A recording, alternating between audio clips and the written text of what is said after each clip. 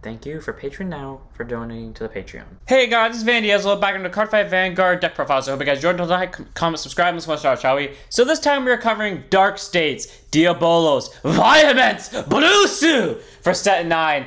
Oh, I cannot tell you how excited I am. So for those of you that don't know, when Overdress first came out, there were 3 decks I knew I wanted to play for sure. Or like, I knew I was going to pick up. Bastion, which interested me the most, which turned out to be like the middle ground one.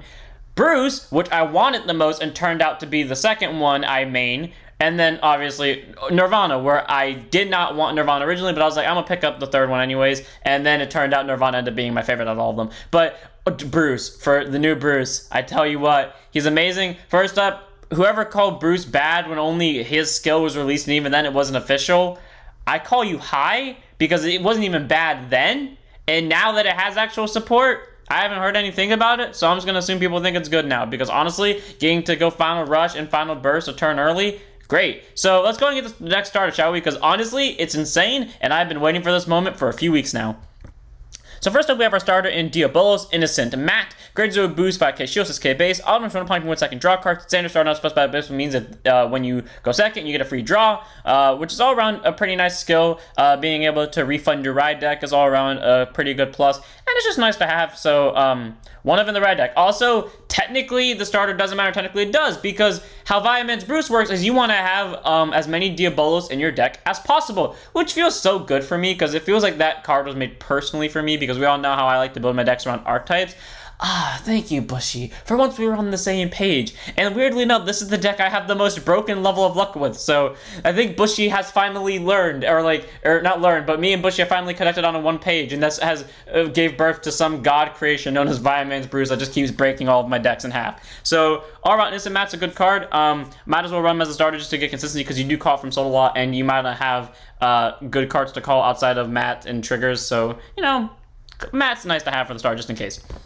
Then we have our trigger units. First up, we have Over Trigger and Terrifying Wicked Dragon King. Viamance. So finally I get to run the new Over Trigger, which I've been waiting to run for a long time now. I always like to run like the new stuff in newer decks instead of like run them back in old decks. So grade 0 boost, 15k shield, 5k power. Over Trigger, you may only have one Over Trigger in your deck. Reveal the trigger with that card, draw a card, choose one for the turn, and reveal it during your draft check. Activate its additional function, which is you get during your turn all your vanguards get plus 10k power and 1 critical until the end of this fight.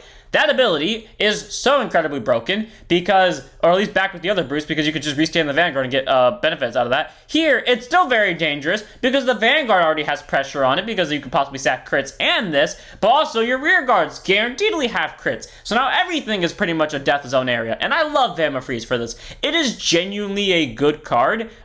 Being able to give 10k and a crit. You can also run Gale Mage Help, but I do like Viamance a little bit more than I like Gale Mage Help. So why the hell not run Viamance, am I right? Also because, again, new Over Trigger, huge pluses, hell yeah. And then we have our normal trigger lineup. So again, I'm going the full Diabolos line for this one.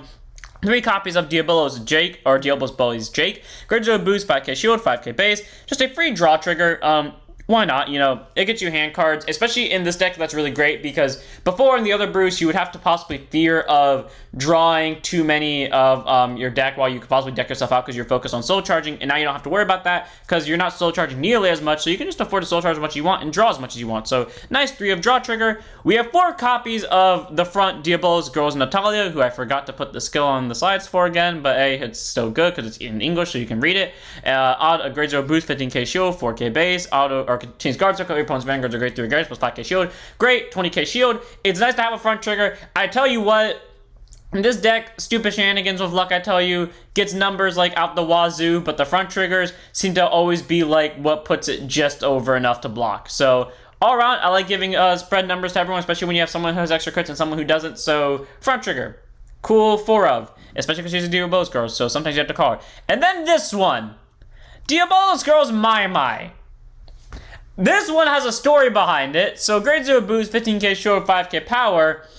So you know how there's always that one character in the anime that sacks crits left and right, and they can pretty much call it from anywhere, and they can kind of make it appear just by saying Geto critical trigger? Yeah, that's me in the real world. Like, no joke, if we go back and watch like the Nirvana versus Bruce video, or like any video that has Viamance Bruce in it, or any time I've ever fought with Viamance Bruce, whether it was off camera or on camera, I have literally said when I'm on grade 3, when I'm swinging with Bruce, Geto, critical trigger, drive check, critical trigger.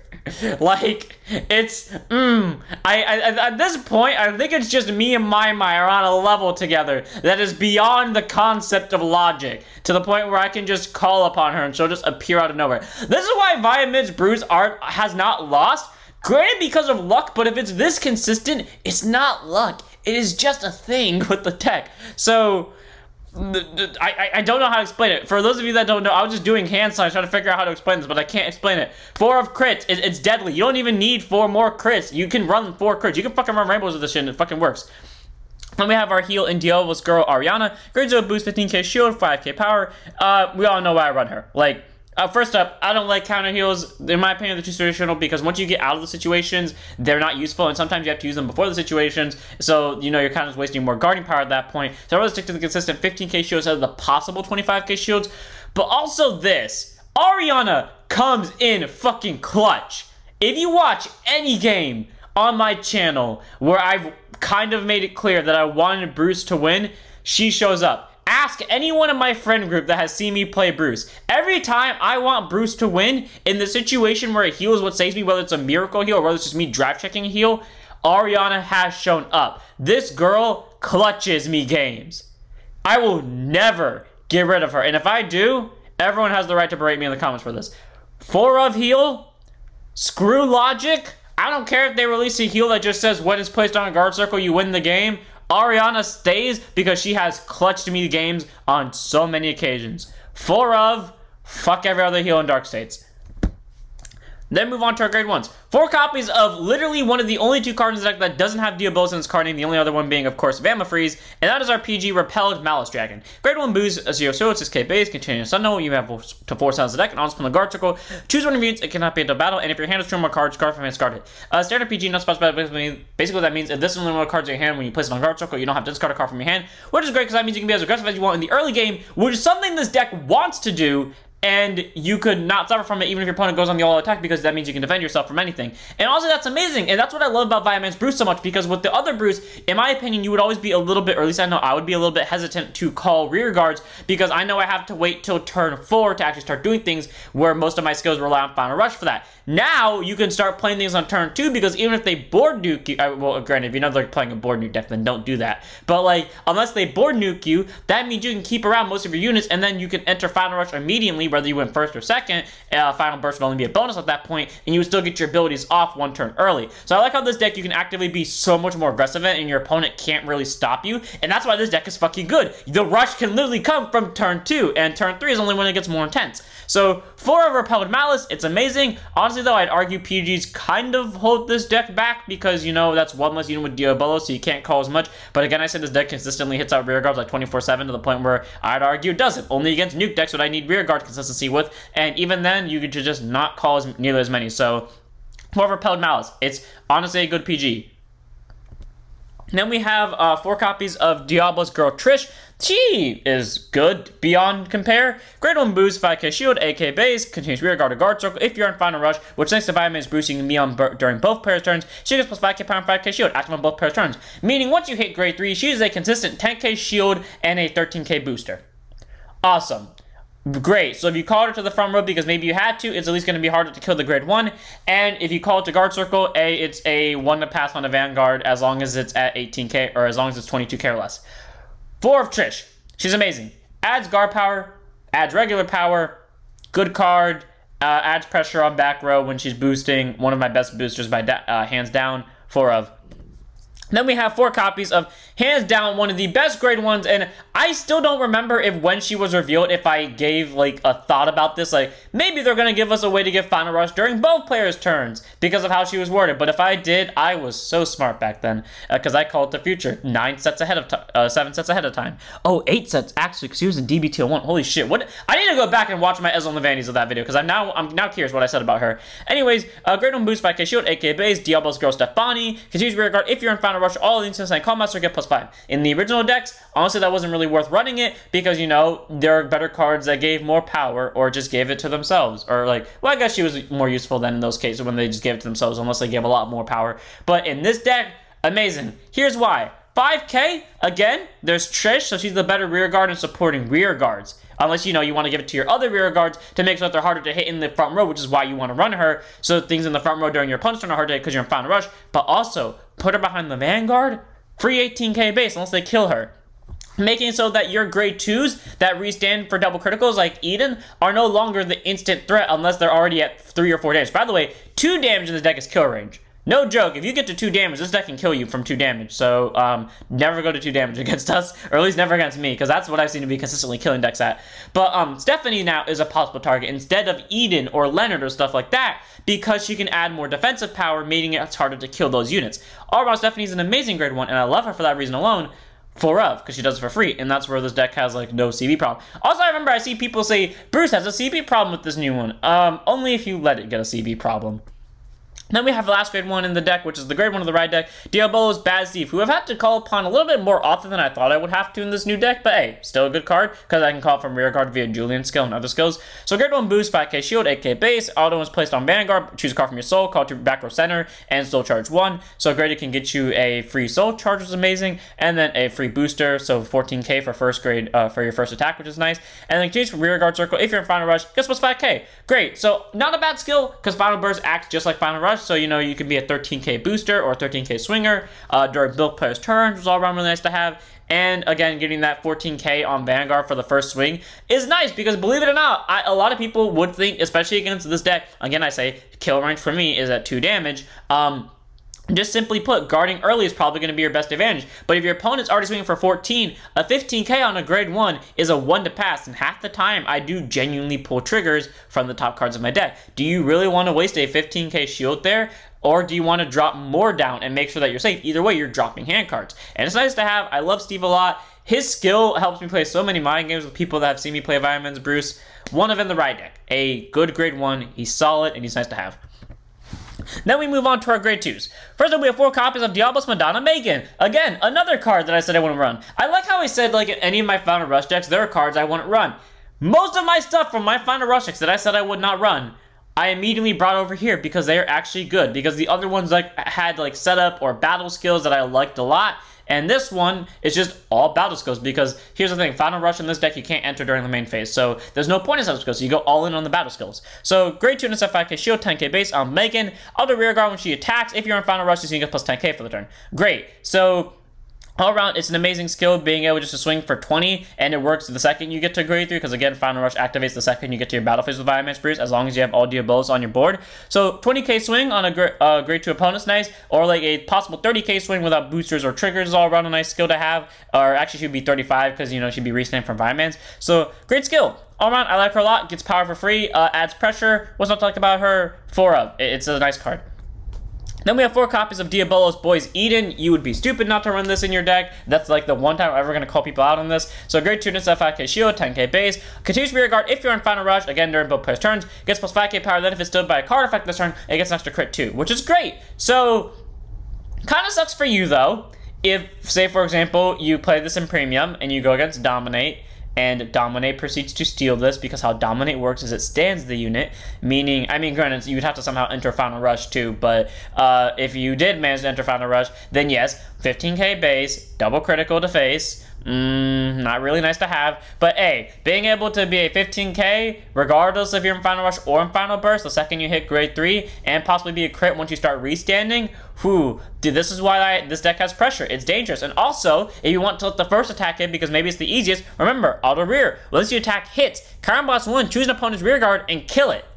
Meaning, if you let the first one hit, you lose a rear guard. And honest to God, do you really want to lose a rear guard in this situation? Because you know another one's coming with double critical and extra power on it. So, yeah, be smart about this one. All around, Eden is a terrifying threat. On-hit pressure with killing rear guards, extra crits with restanding, extra power, and is literally the reason why this deck's kill range is 2 damage. That in my mind being the crit I sack every so often. So, 4 of Eden.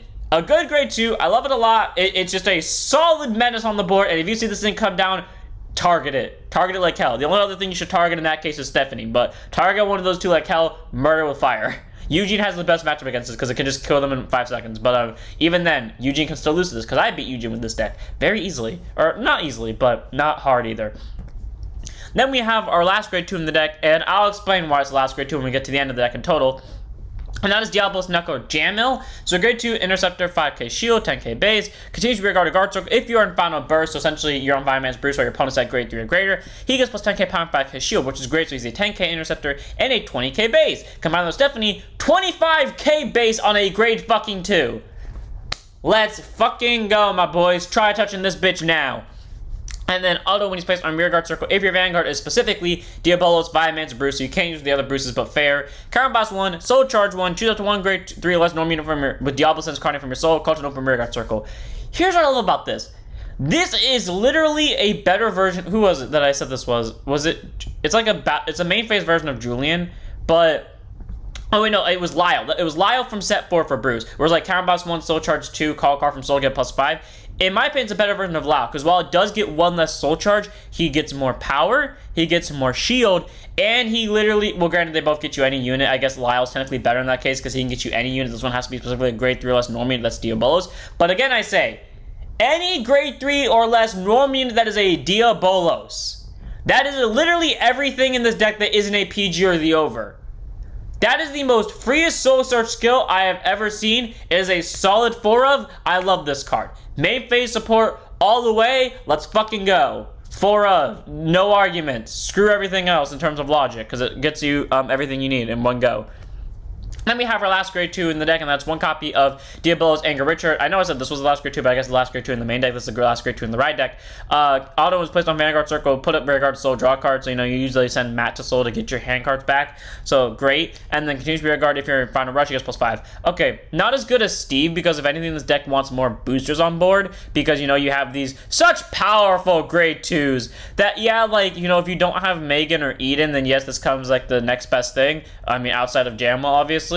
But you would prefer Steve for rearguard boosting, because the deck can hit numbers from anywhere on board. Like anything can turn into attacker. You would rather have a booster, but Rich is still good. So if you have to call him from Soul for Jamal skill, you can. But again, if it's between this and Steve, or even Matt for that matter, arguably go for Steve or Matt. Obviously Steve first, maybe Matt if you really need a booster, but otherwise Rich is kind of like last. But hey, he's still useful though, because again, free soul draw, and he's the Diabolo, so great.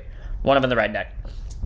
And then we have our grade 3s. We have 3 copies of Diabolos Diver Julian. I like how I run this one as the same number as I run with Julian in my other Bruce deck, you know, the one that has Unrivaled and regular Bruce in it. And yet somehow this is the deck I see it more consistently in, which doesn't make sense. But anyways, grade 3 Generic Persona, 13k base. Auto rearguard once per turn. When this unit attacks a Vanguard by counter blasting 1, this unit gets plus 2k for the turn for each card in your damage zone. And if you have Vanguard boosted in this card, you may soul charge 1 for every 2 cards in your damage zone, and you shoot the same number of cards soul charged by this effect from your soul called in your open rearguard circles. AK, if you have 4 damage, he gets plus 8, and you get to soul charge 2 and call 2.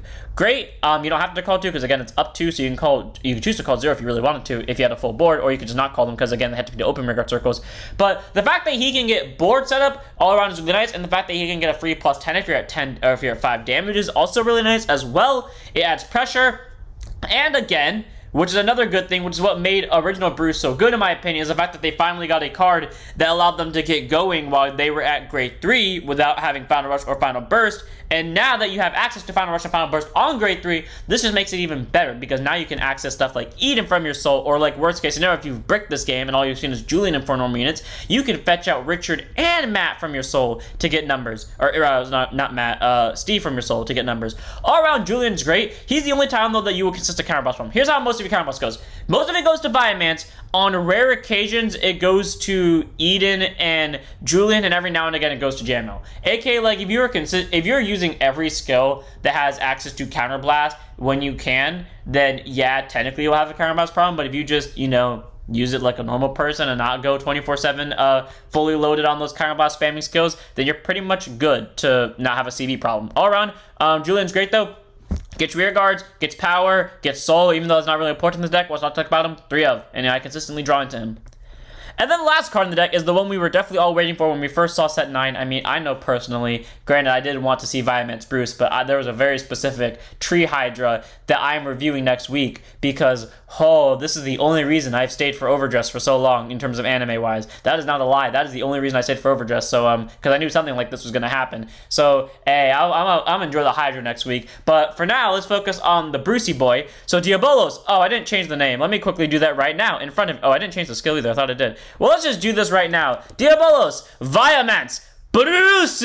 So, Ignore this skill. I will read you word for word what it says in Japanese. Well, obviously not in Japanese, but essentially here's what its skill is. Auto Vanguard, when this unit attacks, or sorry, not Auto Vanguard. Oh yeah, Auto Vanguard, at the start of your attack phase, if all of your rear guards have Diabolos in their card name, enter Final Rush. Then, if your opponent's Vanguards are grade 3 or greater, you enter Final Burst. Final Burst is the same as Final Rush, is what it says as on like the text. Or either says that or it says, they both happen at the same time, so you still enter Final Rush at the same time. So all around, great. It triggers it the second you get to your battle phase, regardless of what grade your opponent's Vanguard is at for Final Rush, meaning all of these fuckers go off, except for Jamil.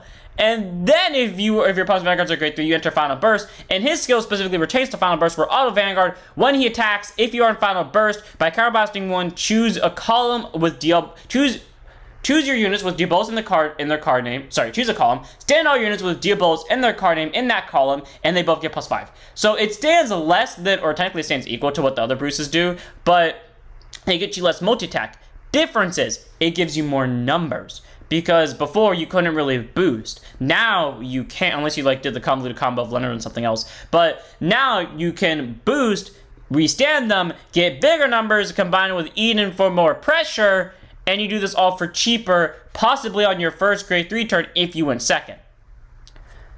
This deck is stupid.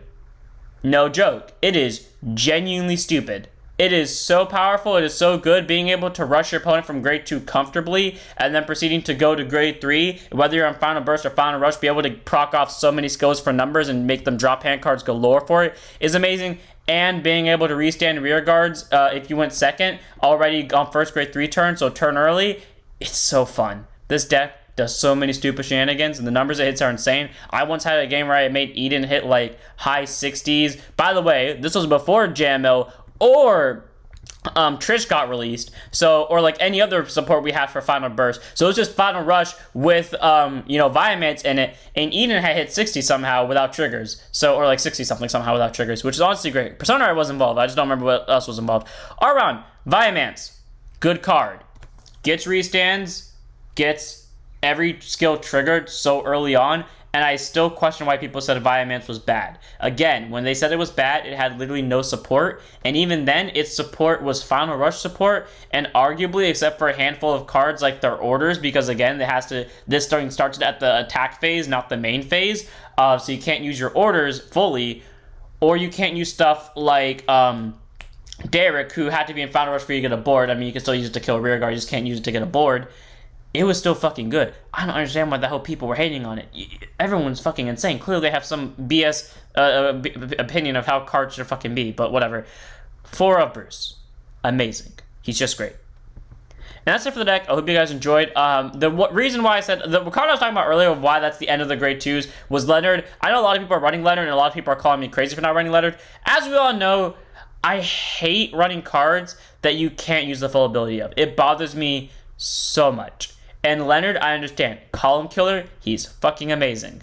But the fact that you can't, I can use the soul charge skill, granted, but the fact that I can't call something from soul, like at least in the other Bruce deck, I had chances to stay on regular Bruce, so I could call stuff from soul with his skill. This deck, you don't have regular Bruce, because you can't use regular or Unrival with it, because they enter Final Rush during the main phase, during the ride phase, and Bruce makes you lose the Final Rush / Final Burst at the end of your opponent's turn. So, it does suck.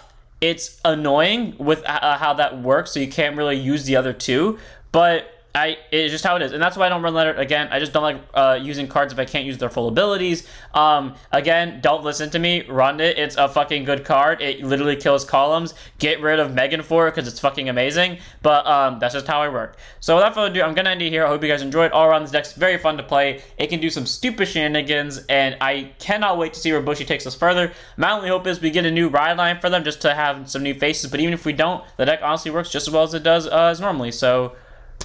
great deck. I hope you guys enjoyed. Don't forget to like, subscribe, join Discord, follow Twitch, and I'll see you all in the next one. Don't forget to up your Vanguards.